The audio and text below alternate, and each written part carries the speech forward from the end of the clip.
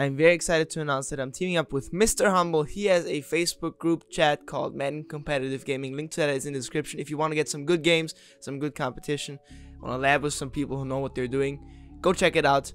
Just send an invite request and you'll get invited. It's a whole lot of fun. Been on there for a couple of days now and it's been a great community. Make sure to check it out and have fun watching this video.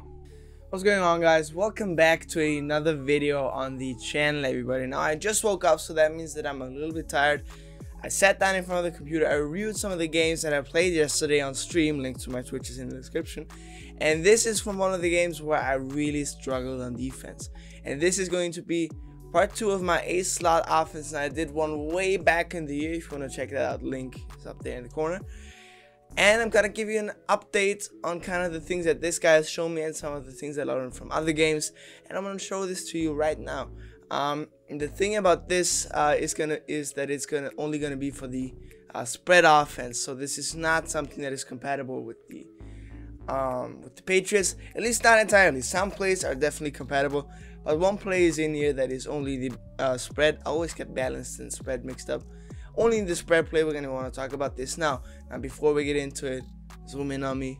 Please subscribe to the channel. I'm trying my best to put 2 videos out today that are very helpful to you guys, and this is gonna be the first. I have one later today. I don't know what it's gonna be yet, but I promise it's gonna be straight fire. So let's talk about ace slot offset. 2 players we need. We need a running back with backfield master. Get a receiving running back, or at least get a running back that has the receiving back archetype. That means it's only gonna be 1 AP, and then get a tight end with tight end apprentice that is 2 AP in this position right here. Of course, if you were to flip it, let's flip it. Then you would want it right here. That is only for one setup though. If you don't want to run that setup, even though it is in my opinion one of the best setups in the formation, if you don't want to run that, obviously you don't need it. Now we want to talk about our audibles. Stick, I don't really like stick, gotta be honest. We want to put in posts or levels Y sale, whichever one you prefer. If you want to come out in posts, then you want to have levels Y sale. If you come out in levels Y sale, then you want to have posts. Inside zone, I really like inside zone, and everything else, man, you already have it in your audibles. PA sharp post, not really. Post real shallow. I will maybe go into that in another video, but for now this should be good enough. The guy that I played only ran a couple of plays on me, and I'm going to show you this now. It seems like not a lot. This post real shallow is not that amazing. He didn't run it once on me, so I'm gonna stick with the plays that he ran. But if I find some glitchy, then I'll obviously let you know, maybe another video on this formation. But let's come out in posts, and this was the #1 play that he ran against me, and it really screwed me up. So what he did was he would streak Kelsey and he would smart route Thomas. That's it. Now you might say that this looks very easy to defend, but you see, you have to worry about the seam, you have to worry about the corner. So this is one thing that I'll show you now. He gets bumped right there, which means that it's not going to be as good. But in the game, maybe I'll show you some clips of the game afterwards.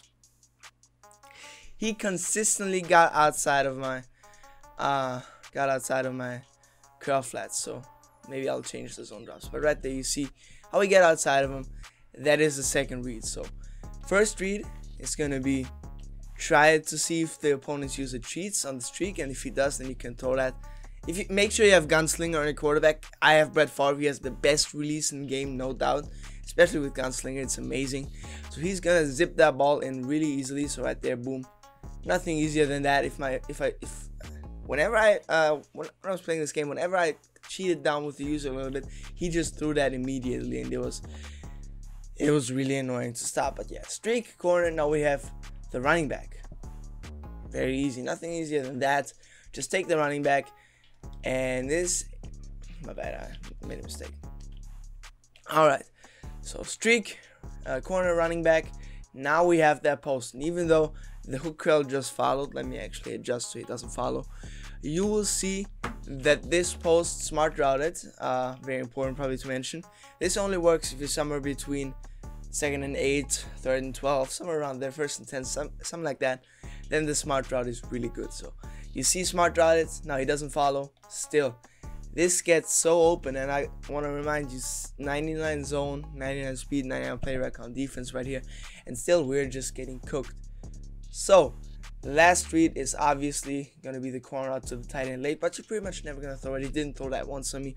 The corner out from the tight end is pretty easy to guard. It's just there to open up the post. So one more time, I'm just going to read the play. Streak. Nothing easier than that. Oh my god. See, that's what 99 zone 99 playback will do for you. One more time. Now I'm not going to throw a pick. How about that, guys? Alright, just check it down to running back. Very easy. Take it up the field. Now that is all for this setup of posts. There's a variation of that, which is going to be smart route, the post on the outside. Put McCaffrey on this flat route, and then everything stays the same. You just have another read to the tight end. That is just, you have to kind of, here's where we get into talking about defense a little bit. On defense, you can defend the outside by double mabling both sides, or you can defend the middle. For example, how you would double mabel out of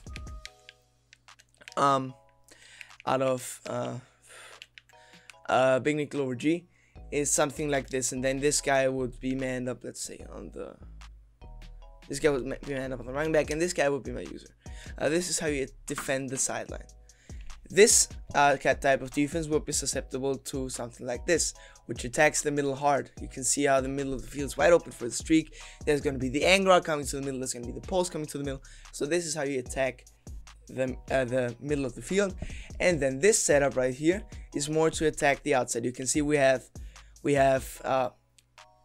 halfback and tight end going to the flats. We have a corner out behind every one of those flats, and just to make sure we have the post over the middle that kind of keeps the opponent, the user in the middle of the field. So if your opponent adjusts to the previous setup you just played, which might be something like man up the tight end, what I'll show you in a vert hook, just so you have someone in the middle of the field that can kind of muddy up a read and maybe then go with a hard flat on the right side, whatever.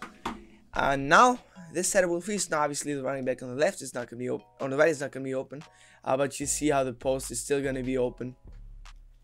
And just mix those two setups up. If your opponent decides to cover the outside of the field, go to the first setup with the streak and the smart route. If he decides to be a little more passive and covers the middle of the field, then of course we're going to feast. Boom, get it out there to Kelsey. Very nice. Now that is all for PA shot post, but he ran way more on me than that. So we're on an audible. Let's just audible to Levis Wiseale. Levis Wiseale was a play that he just ran very stock like this, just streak tight end. Shouldn't be on the guy that's using that's in the zone. Let me change that real quick. But all he did right there, he just streaked the tight end, or he didn't. Either or. Sometimes he did, sometimes he didn't. Actually, I'll just show you with the streak right here. Then he will throw this. Levis Wiseale, you guys should know how to run Levis Wiseale, but he did not ever make a mistake. What he would do is he would snap the ball, he would try to get outside of the pocket, and then he would just make me choose which in route I wanted to cover and then through the opposite one. This play has such good spacing to where if he runs outside of the pocket, I have to kind of chase him because otherwise he would scramble. But I also have to keep a lookout on the in routes from the backside. So that is very, very difficult to stop. But yeah, Levis Wiseale is pretty stock. Either streak or don't, whichever one you prefer. The play that really gave me fits was this PA verts. Now you see we have a crosser from the tight end that is a little bit deeper than a regular crossing route from, let's say, tight end apprentice. Because if I put a tight end apprentice crosser on him, he's a little bit shorter than, oops, my bad. He's a little bit shorter than he's right here on this crosser, and that's what we want to use. We want to put Thomas on the in route, we want to put Kittle on a delay fade, and we want to block the halfback. Just to cancel the play action. If you want to keep the play action, that's obviously fine. But I would like to cancel it. Now you can see we can throw that over the top with the pass lead up the field really easily. And now where it gets really interesting is if we incorporate the delay fade. So I'll just set this up one more time. I as a user have to cover the cross, I have to cover the in route. Oh well, I also have to cover the delay fade. Now obviously this right here didn't look as good because I kind of had everything covered. I kind of had everything set up to cover the delay fade, but not to the crosser. So I'll just read it out, and there will always be something open right there. Nobody's gonna animate on that. Like maybe once every 50 throws, someone is gonna animate on that crossing route. The other thing is also, oh my god, I sent the wrong play. Whatever, just throw it away. I got an audible to PA verts. One thing that I have not touched on yet is this post route. It is really nice. Now obviously this looked very tight. I would have thrown it to the in route right there. I'll just run it again and show you the throw that I would have made. So if you see the middle of the field zones drop back like that, take the in route, take your easy yards. There's nothing easier than that. You're gonna make your opponent kind of get a little bit more aggressive, try to maybe cover that in route a little bit more, and this is then when you will be able to hit the post over the middle of the field. Obviously not right there, that only works in practice mode. If my opponent were to click on right there, that's probably a pick. But this post is very similar to one out of posts, that's how the play is called. From the outside receiver, it gets in a nice area in between the hook curls and in between the deep zones. So definitely something you want to check out. The other thing that he did is he would sometimes streak kill, not even on a delay fade, and he would chop block right like this. So what he would do, my bad, double team this guy and then chop block him, and now it's even easier to get outside of the pocket. Boom. Yeah, that is pretty much all that he did. One more final play that I want to show you guys that he really did not run smartly on me. This smash play is really nice against cover 2 because of the deep corner out. So I'll just run this right here. And what I would do is I would just put McCaffrey on this flat route. So boom, gonna snap this right here, and now you can see. My bad. That looked horrible. Let me try that again.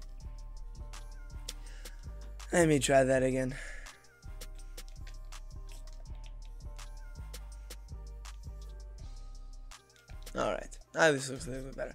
But you see, this is a cover 2 killer. Also, what would have been open is the middle of the field with the tight end streaking down the field.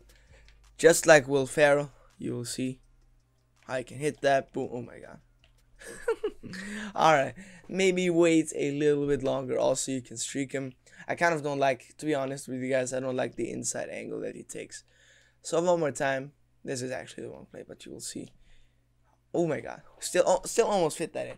But it is very important you guys are patient. One thing that I haven't mentioned at all yet is the running game, but this is also very solid out of a slot offset. Make sure to not sprint behind the line of scrimmage. That is one thing that I've really paid attention to lately, and it has worked out brilliantly. Oh my god, we're getting shredded right now, but we'll try it one more time and then I'll call it a video. Basically what you want to do is just only a maneuver with your left stick. Don't use R2 until you're in the open field. Gonna run this ball one more time, and you can see how I can consistently get 5 yards. And obviously that didn't look pretty right there. Another thing that is really good is the trap out of a slot offset. I'm not gonna show this to you because it would just take way too long just to show off a run, but know that the 0-1 trap is an amazing run out of a slot offset. Now that is it for the video. Let me put the controller down. I hope you enjoyed this video. I know this is not something that really fits together with a lot of my schemes, but if you're looking for a tough offense, again, he only ran these plays and he absolutely destroyed me. Just be patient, just make the right reads, and you should be good. This was very frustrating to face, I can tell from my experience. I played this game, like I said, on stream. Gonna be streaming right after this video goes up. I'm gonna finish up my weekend league. If you want to be there, link to my Twitch is in the description. This honestly might be, with how many plays it has, or how few plays it rather has, this might be one of the glitchiest schemes out there right now. I really struggle with it. If you have some defense for it, please let me know, because I don't want to lose to that ever again. It was so frustrating. Then he started quick kiking me because these plays are very free adjustments, and it was just a pain in the ass. I'm done. I appreciate you taking the time watching the video. Till next time, subscribe. Peace out.